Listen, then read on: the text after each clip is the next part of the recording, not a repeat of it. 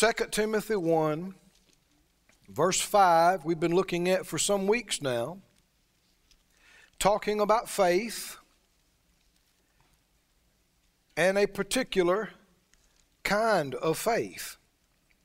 2 Timothy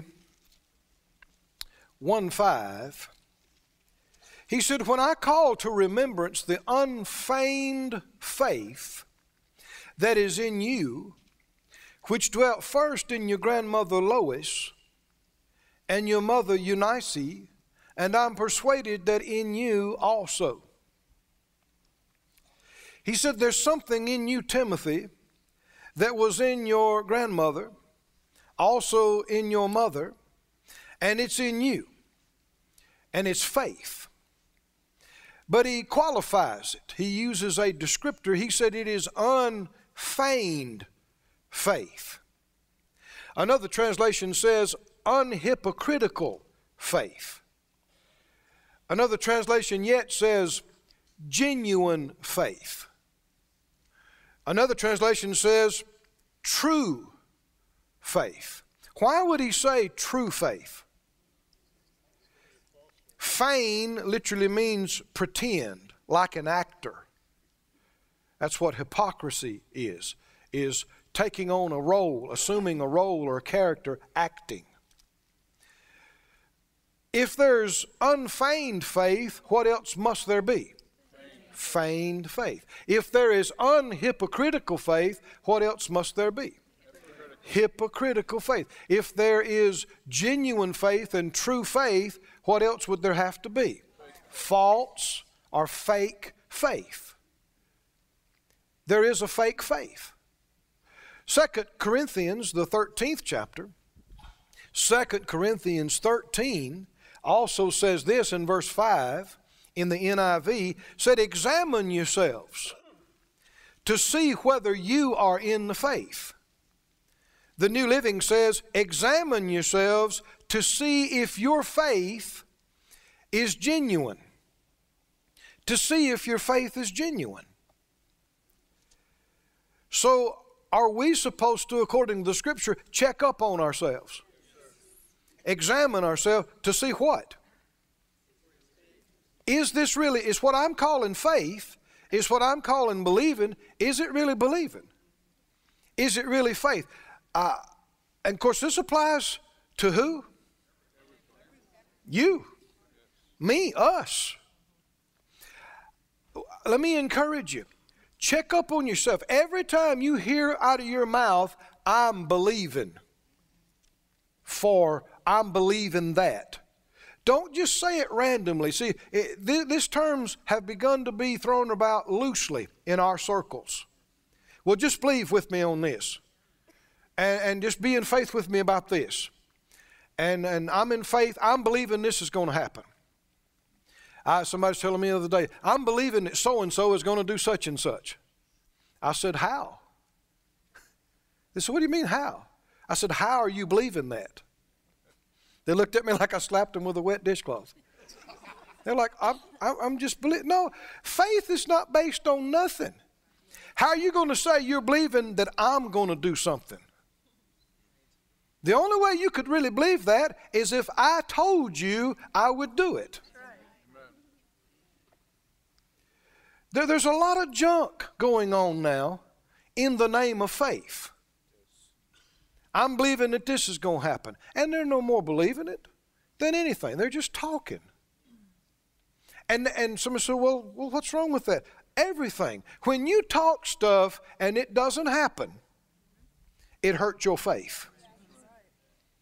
I'm believing for this, I'm believing for that, and you're just talking a bunch of empty talk, and things don't happen. You get to where you don't expect what you say to happen. You get to where you don't expect what you pray to happen. It hurts your faith. You'd be better off saying one thing and it happening. Amen. Than 90 things and nothing happening. Be selective and you'll be effective. I didn't think that up. The Lord told me that years ago.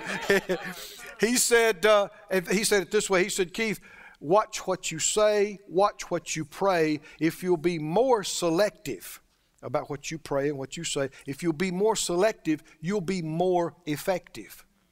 And so there are times that, I remember talking about Brother Hagin a while ago.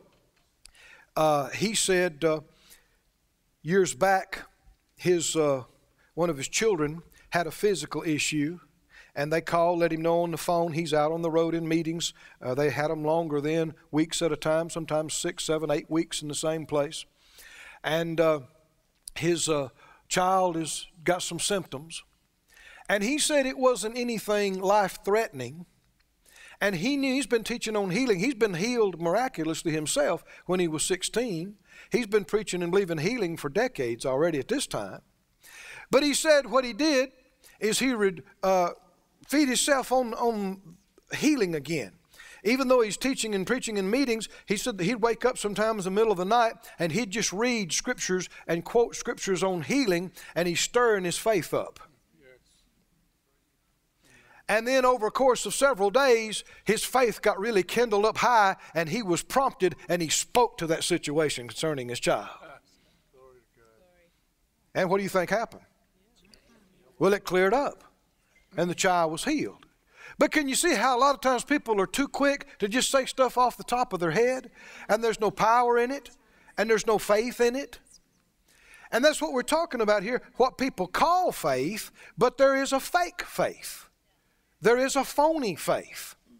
I'm not interested in that, are you? No. Should we be checking up on ourselves on a regular basis? So let me encourage you again now.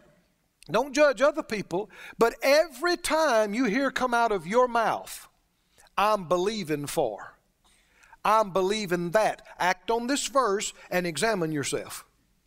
Am I really believing this? And what is it based on? Faith is not based on nothing. Faith is based on the most sure thing in the universe. Faith in God is based on what God said. Faith in me would be based on what I said. And what if I hadn't said anything? Then how are you going to believe it? Now, I know already from just what I'm saying, some people are looking at me going, yeah, others are going, huh. Because there's just some confusion in these areas, but it's real simple. Check up on yourself. If you're not confident, if you're not sure, if you don't know what it's based on, then don't just be talking. It hurts your faith. And if this is your first time with us in this session, the previous ones, we've already covered a lot of ground. You can get those. You can download them for free on the internet. You can go back in the Word Supply and get the previous sermons and parts of this. Go with me, if you would, over to 1 Timothy, the first chapter. 1 Timothy 1 and 5. He said, now the end of the commandment is charity or love, out of a pure heart and a good conscience and faith unfeigned. Faith unfeigned. Notice the company that unfeigned faith is in. A good conscience, clear conscience, and love out of a pure heart. This is one of the ways you can tell real faith. True faith, real faith, is accompanied, works with, and by love. You remember Galatians 5:6? If you would put it up on the screen in the Amplified for us, please. Galatians 5:6. It says, in Christ Jesus, neither circumcision nor uncircumcision counts for anything, but only faith. Faith that is what? King James says faith which works by love. But faith that is activated, energized, expressed, working through love. Real faith works through love. You show me real faith, I'll show you some real love around it and in it and by it and through it. Because real faith would be the God kind of faith. Well, God is love. So you could say real faith is the love kind of faith. Said out loud, real faith works by love, through love. Now, with that in mind, what we're touching on today is that people have called a number of things faith, and it's not real faith, and one of the ways that you can tell it's not is by its noticeable absence of love. People have become pushy and demanding, and arrogance has been displayed in the name of faith. People have been too forward and have asked for things they shouldn't ask you for. And in their mind, it's some kind of a warped idea of faith. That I just step up and require you to do what I want done and push you. I was traveling with some folks, this has been many years ago, and we were in the airline terminal, and there were some things going on, and sometimes they have difficulty with their schedules. And this fella just stepped up to the counter and just was rude to this lady. And I guess he saw the look on my face. I kind of stepped back, hoping they wouldn't link us together, you know. And he looked at me and he said, well, I know that seems a little strong. He said, but that's just my prophetic anointing. No, that's called flesh. It got nothing to do with no prophetic anointing. But do you know what I'm talking about? A number of people have gotten warped in their thinking, and they've become pushy, and they're demanding, and they're too forward, and they call it faith. They call it boldness. Huh? But if God was really in it, what would you see in it? God is love. There's nothing that God is in that you can't find love in, because He is love. And if He's in it, love's in it. And if there's no love in it, He ain't in it.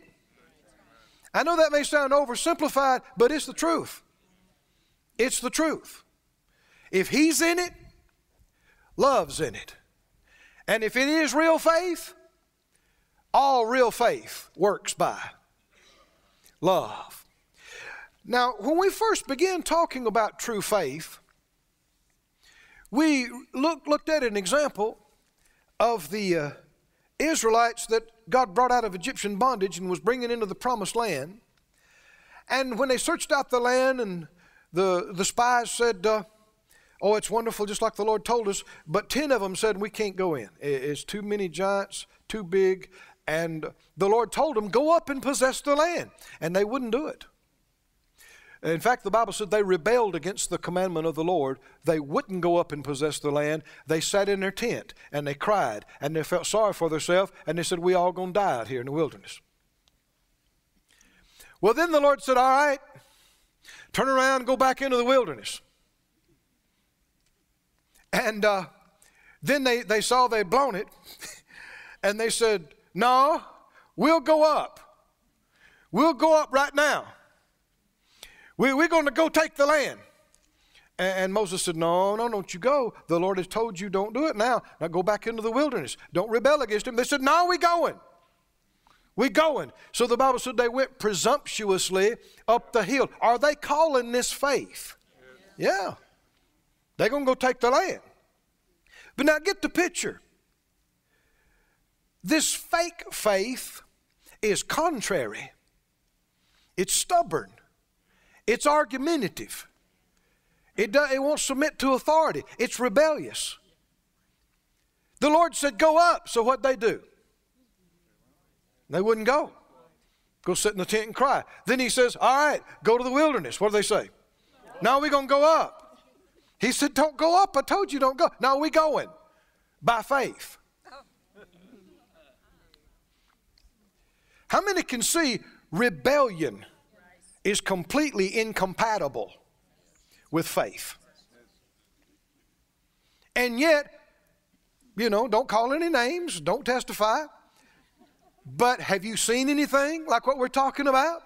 That people get so pushy and insistent and so forward and demanding and won't listen to anybody and don't need anybody because they got faith. And they just going to do it all by faith. And there's a rebellious air to it. There's a stubborn hard-headedness to it. And there are people that actually are deceived into thinking that their stubbornness is justified somehow because this is faith. But it's not. I said it's not. Listen to the scripture. Deuteronomy 32:20, talking about this very situation. Deuteronomy 32:20, he said, they are a very froward generation, children in whom is no faith. The Living Bible said, they are a stubborn, faithless generation. Notice what's linked together. Stubborn and what? No faith. Stubborn and faithless. I've seen it for some years now. It just gets clearer to me all the time. You show me somebody that really is in faith, I'll show you some humility. Every time. Faith is not a cover for arrogance. You think about the two people that Jesus remarked as having great faith. What kind of people they were? The centurion. Remember him? He said, Lord, I'm not worthy you should come under my roof. I'm just a soldier. I'm just a fighting man. But I recognize you got the authority. And if you just say the word, my servant will be healed. I understand he's used to barking orders. And really, in a civil sense, he's over Jesus. He could have commanded him this and that, but he had enough spiritual understanding. He didn't command him anything. He said, you don't even need to come to my house. And Jesus said, I hadn't seen great faith like this in the whole nation. Can you see a connection here now? Humility, great faith. The Syrophoenician woman, same type of thing. Jesus said it's not right to take the children's bread and throw it to dogs. Now, a lot of people, man, they couldn't handle that. They'd have said, dogs? They'd have stood up and said, dog preacher? You calling me a dog? I'll tell you one thing. We Syrophoenicians just as good as you Jews, bless God. Let me tell you about some Jews I know. Some of the stuff they do. Well, she could have had her little say and left without. But what'd she do? Come on, what'd she do? She said, truth, Lord. Truth. What does that mean? Come on, let me help you out here now. The Lord says you a dog. What do you say? Bow wow. Huh? Truth, Lord. What'd she say? Truth, Lord. What does that mean? Whatever you say. Whatever you say, that's how it is. She said, but you know, the dogs get crumbs. Right? Humility. Humility. He said, woman, great is your faith. And how many know her daughter got delivered and healed right then? Pride is completely incompatible with faith. If people are operating in pride and pushiness and arrogance and demanding, that's not real faith. That's a phony, fake faith. Doesn't work. Turn with me to 2 Corinthians 11. If you read 1st and 2nd Corinthians carefully, you'll find that Paul is having to deal with something by the Spirit of God. And that is, these are people that came in under his ministry. They got saved under his ministry. This church was born under his ministry. He is their father in the faith. He tells them, You may have 10,000 instructors, but you only got one daddy in the faith like me. Amen. Right? And the reason why he's having to talk about these things is because some other people have come in proclaiming themselves to be, and I'm quoting from some Greek transliteration and other translations, super apostles they are. And they are making light of Paul's ministry, and they are saying he is too weak. Now, if you haven't seen this, read, particularly 2 Corinthians, read it carefully, and you'll see what I'm talking about. They're accusing him of being too weak, and basically that his time is past, and now they're moving on to higher levels. Sound familiar? And that Paul, you know, his little revelation is, you know, that was good to get started on. But now we're going to take you on. Super apostles. Now you'll find this also, the more people get off, the bigger they get on titles. I saw somebody the other night was advertising, and they were saying that they were the master prophet. I thought, that's a new one on me. I didn't know. Master prophet. So you got prophets, and then you got master prophets. And you got apostles, and you got super apostles. Somebody said, what's wrong with that? A lot. Now around here, you know, we don't use titles at all. I am a pastor, but I don't use the title pastor. How many know the Lord said, don't refer to each other as master or father, but brother? Right? And for instance, apostle. You know, we talk a lot about the Apostle Paul. Do you know he never referred to himself that way? Ever. He never used the word apostle as a title. He said, I am an apostle. Don't take my word for it. Prove your case with the Bible on the other side. But the reason I say it is because people get off with these titles. And that's what these guys were doing. Super apostle. Just smile and be happy, everybody. It's going to be okay. I said, well, if they take my title away, what will I have? That's a good question. That's a real good question. 2 Corinthians 11. Oh, help us, Lord. 2 Corinthians 11:13 says, for such are false apostles, deceitful workers, transforming themselves into the apostles of Christ. Who made them apostles? They made themselves apostles. Are they real apostles? Not of the Lord.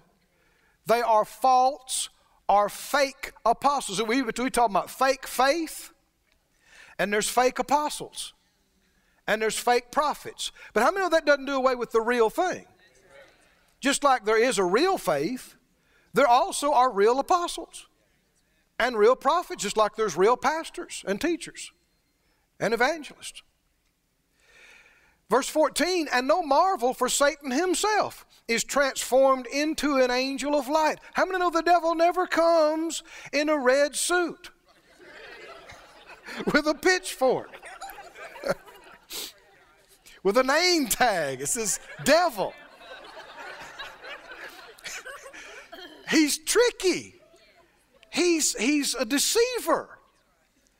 He endeavors to pass himself off. I know a fellow one time was trying to tell me, he came up arguing with me about something I had taught from the Word. He said, well, he said, I hear all that. He said, but I had a vision, and I saw an angel, and the angel told me, and it was completely contradictory to the scriptures I had read that day. I said, well, now, brother, what about the Bible? It doesn't agree. He said, well, yeah, but I know what I saw. I said, sir, I don't doubt that you saw something. I don't doubt you saw an angel. I don't doubt that it was real. But that doesn't make it God. I don't know that he enjoyed it or not, but I said, brother, I don't care if a 50-member angel choir descends through the ceiling tomorrow morning as you're waking up and sings to you in multiple harmonies with a light show. If it disagrees with this book, it ain't God. It may be spectacular. It may be spirit. How many understand? Satan himself tries to pass himself off as an angel of light, doesn't he? And he's fooled a lot of people with a lot of things. And that's one reason why you need to read your Bible every day, and you need to be fed on the Word. Why? So you recognize stuff that's wrong, not just be moved by spiritual experiences. There are things that are real. They are real, and they are spiritual, and they are not God. But the enemy tries to pass himself off that way. He said, Satan himself has transformed him into an angel of light. Verse 15, therefore it's no great thing if his ministers also be transformed as the ministers of righteousness. Where are these ministers he's talking about? Well, they're in the church. Probably preaching somewhere this morning. You're laughing, but where are they? They're not just in the church, first church of Satan. You know, one of the devil's favorite things, his first preference was be that nobody believes there is a devil. It gives him freedom and liberty to move around and to say and do stuff. He's very, very subtle. He's very deceptive. You talk about an actor. He invented acting. But don't get concerned to go, well, man, how can I tell the real from the wrong? Well, the book, we've already talked about this. Check everything by the book. But also I'd say this. One of the biggest things, one of the biggest differences between God and the devil, and there are many, is simply this: love. God is love. The devil has no love, can't love, is devoid of love. And so if it's God, you're going to see this love in it every time. But notice that's what he's trying, the Spirit of God through him is endeavoring to get them to see about their new and improved super apostles that are replacing him and making him obsolete. Keep reading.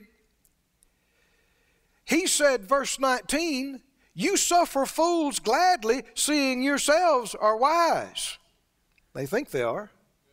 For you suffer if a man bring you into bondage, if a man devour you, if a man take of you, if a man exalt himself, if a man smite you on the face. How many understand this is what these guys were doing?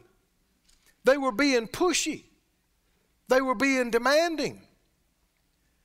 And somewhere or another they thought, oh man, look at them. Look how bold they are. Whew. He said, I speak as concerning reproach as though we had been weak. He said, you thought we were weak because we didn't treat you like that and push you around. And somewhere or another you think that they are a superlative apostle to us because they're so pushy and so demanding. This is not God. In fact, he's talking to them because they said, you know, his letters are real bold, but when he's there in person, he's just so meek. He's just a little weak guy. And he's having to tell them, you don't want me to come with a rod. But people who really walk in love, you could be deceived into thinking they're naive or that they're weak. Right? Because they're not pushy, they're not demanding. You know, as Christians, we have authority in Jesus' name over demons, amen, over disease. We have a right to command demons to shut up and leave, command disease to get out. We don't have a right to command each other like that. Amen. No, we don't. Not each other. And real leaders of God, they will lead. And they won't let you lead them. But if you don't want to follow, they will not try to make you follow. It's completely up to you. Can you see this? Isn't that how God is? Will God make you do something? He will not. Now the devil, if you don't stop him, he'll run everything. He's a manipulator. He's a controller. And real faith is accompanied by real humility. Another area where this manifests is, like we said, people being too forward and asking and calling it faith. How many remember King Solomon's mother came to ask him a special favor one time? She came and she said, and he treated her with such respect. He brought a seat up and had her sit down beside him in the throne room. And she said, I want to ask you something, son. He said, ask, mother, whatever. And she asked for a special favor for his brother, and it was a setup, trying to undermine his authority on the throne. And he said, why don't you just ask for the throne for him? Ooh. And people died that day. And he was right. How many understand she shouldn't have asked it? Can you ask things you shouldn't have asked? How many remember, who was it? Boanerges, the sons of thunder? Their mother came and had a favor to ask of Jesus one time. You remember that? She said, Jesus, I want to ask you something. He said, I would like for you to put my two boys, one on each side of you, in the eternal kingdom. He said, you don't know what you're asking. Now see, we have a right to come to God and ask things. But when you look at people and ask them for things, you can miss it big time. We've had people write into us numerous times and say, well, Brother Keith, you know the Bible said, let your request be made known. So we're letting you know what we need. Well, no, that's not what that verse said. It said, let your request be made known unto God. Well, the Bible said you have not because you ask not. Yeah, ask of God. Of God. And what you're getting into is covetousness. Somebody say covetousness. Go with me to Timothy again, please. 1 Timothy, the 6th chapter. You know, parents need to watch about asking for their kids for favors and for special treatment. It's not faith. And a lot of times people say, well, I wouldn't ask for myself, but and usually that means you shouldn't be asking at all when you start out like that.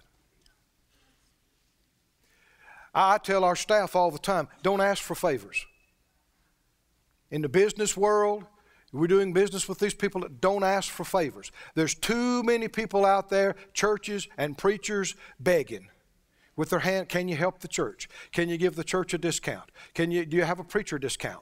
Do you have a man of God discount? Do you have any kind of discount? That's pitiful. That's pitiful.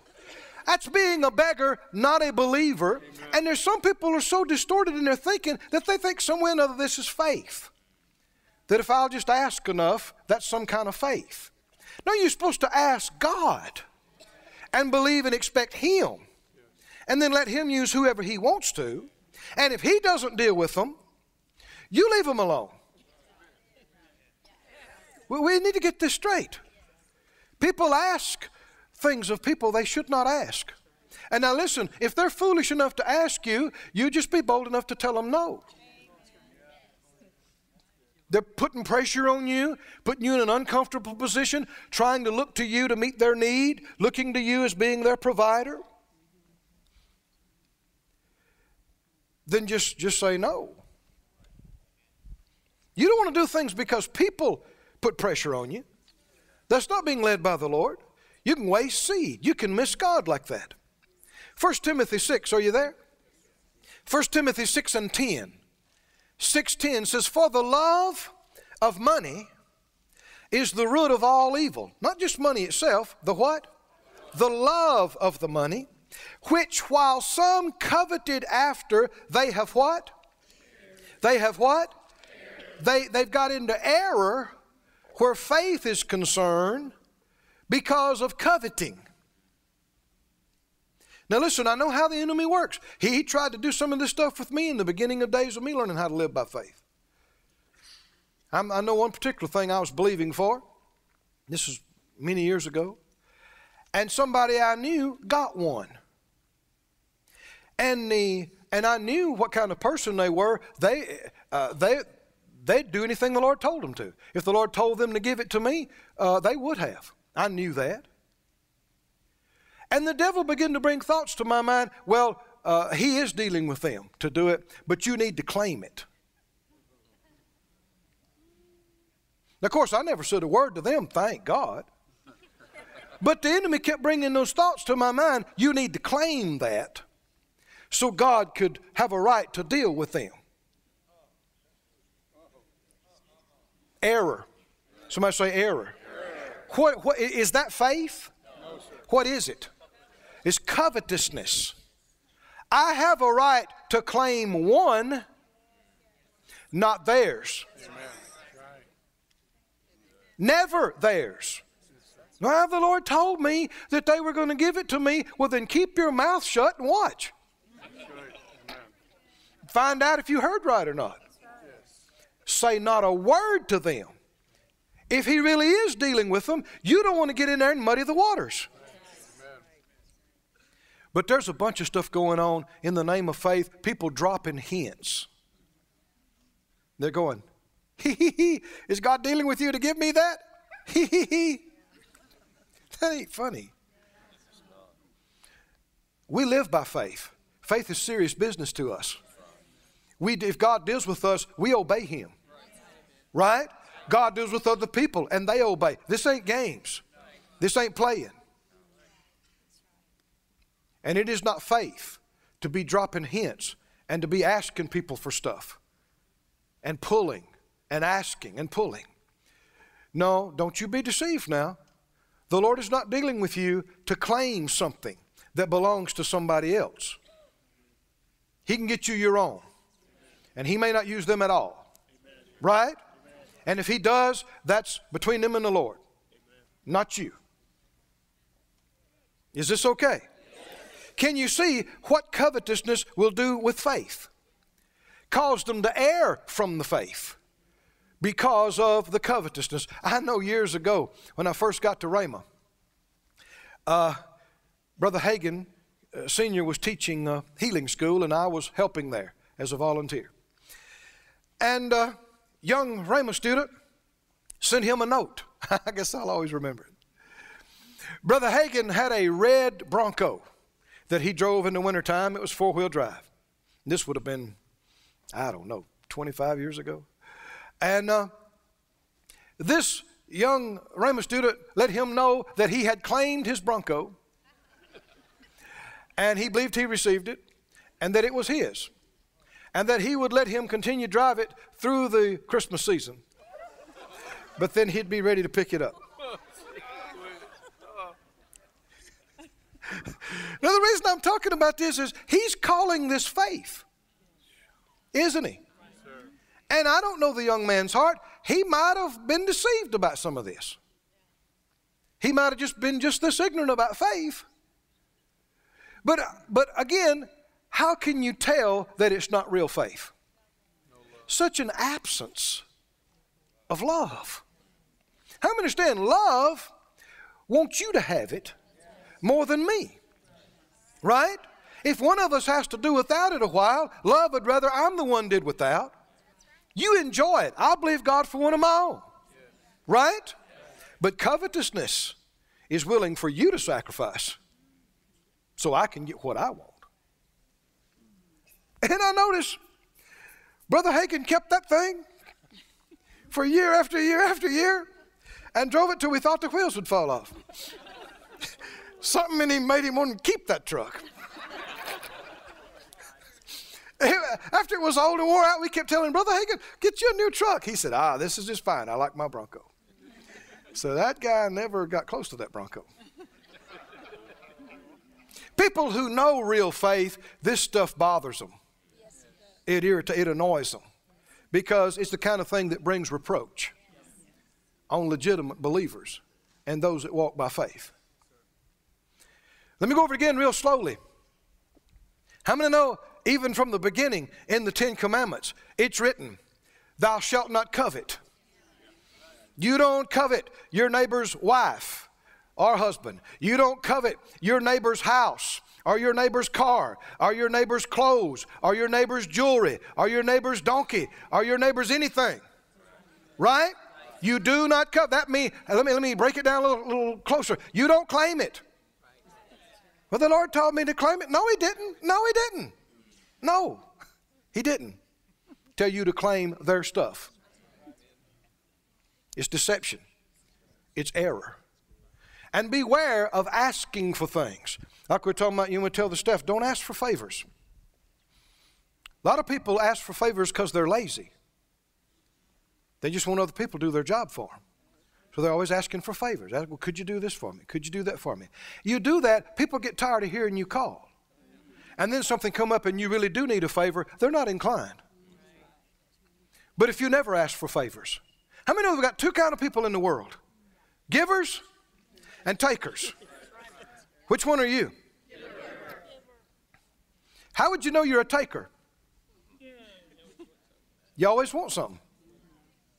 Every time people see you, they wish, they try to avoid you. Because they know you're going to ask for something.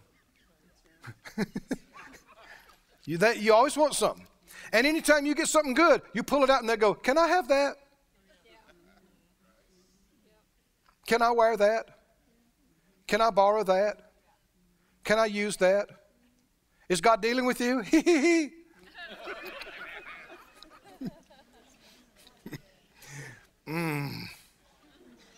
Makes me want to growl.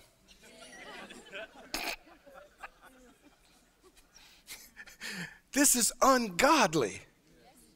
And it's reproachful. It's begging. Believers are not beggars, are they? What did the psalmist say? I've been young and now I'm old, but I've never seen the righteous forsaken. I've never seen his seed begging. Believers don't have to beg.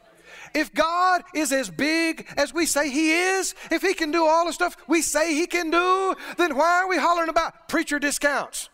Why are we hollering about, can you give the church a hand? Can you help the church? Can you help the church? Oh, shut up. And stand up and be a man and be a woman and quit begging and believe for your own. Believe for your own. Quit dropping these little hints. Quit pulling. Quit asking for favors all the time. Give favors. Don't call them and ask for something. Call them and give them something. They'll be glad to see you next time. Right? And then if it ever comes up that you need something, they'll be ready to help you. God can deal with them to give you favor, and they'll be ready to do it. Because they've known you for 3 years, and you've never asked for anything. Then if something does come up, you'll pray and ask God for favor, and He'll deal with them without you saying a word, and their heart will be inclined to you, and they'll do favors for you. But not because you pulled on them. Not because you asked. When it comes to personal things, you don't have to ask anybody. You don't have to tell anybody. You can just tell the Lord. Just you and Him. And He'll do it. And when it happens, you'll be so excited because you know nobody knew. Had to be God. I told in the first service some years ago, I saw a guitar that I just thought was beautiful. It was a limited edition Gibson Les Paul Gold Top. Some of the top players in the world, that's what they play. And I don't play much, but I like that guitar. And I thought, I'd like to have that. I'm in my car by myself. I said, Lord, I'd like to have one of them. I'm just asking for one right now. in Jesus' name. I believe I received one. Nobody in the car but me. Nobody heard it. Phyllis didn't know it. Nobody knew it except the Lord. Of course, He's enough. And several months passed. I'm in another state having a meeting. Had a great service that night. I come out. I've got a rental car. I'm right by myself. I got a rental car. And I came out to get in the car, and before I saw something on the trunk. I thought, what is that? I got out and I looked. It's a guitar case. It said Gibson on the outside. I thought, uh-huh. Uh-huh. So before I got in, I had to open up and look what's inside. I opened up. What do you think? What do you think? Pull back the velvet cover. Gibson Les Paul. Gold top. You know, how would anybody have known? No, not a soul knew. I didn't tell anybody. Phyllis didn't know. Nobody knew that I had asked for one of those. How many know that helps your faith? You know God is real. God heard you. Not you plus anybody, just you.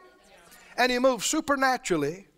Now, when it comes to the church, this is not just mine and Phyllis's stuff. We're going to tell you what's going on. We're going to tell you what we're believing. But for my personal stuff, I don't have to tell you anything. We don't have to tell you anything. You don't have to tell anybody anything. And you need to watch about telling things, lest you be in a fake faith or dropping hints or asking for favors. Say it out loud. Real faith. Real faith works by love. Just close your eyes right now. Covetousness is ugly. Make up your mind you'll have no part of it. If somebody's got something nice like what you'd like to have, you're glad for them to have it. You're not coveting their stuff. God will give you your own or better.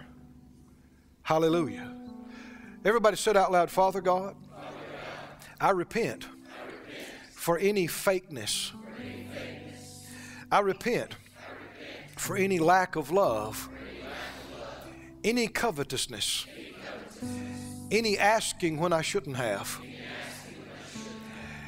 any dropping hints, playing with the things of God. I repent. Your things are holy. Your faith is real and precious and powerful. I will not look to man to meet my needs. I will not put pressure on anybody. My eyes are on you. I look to you. My faith is in you. And my love is toward others. And my faith works by your love. Hallelujah.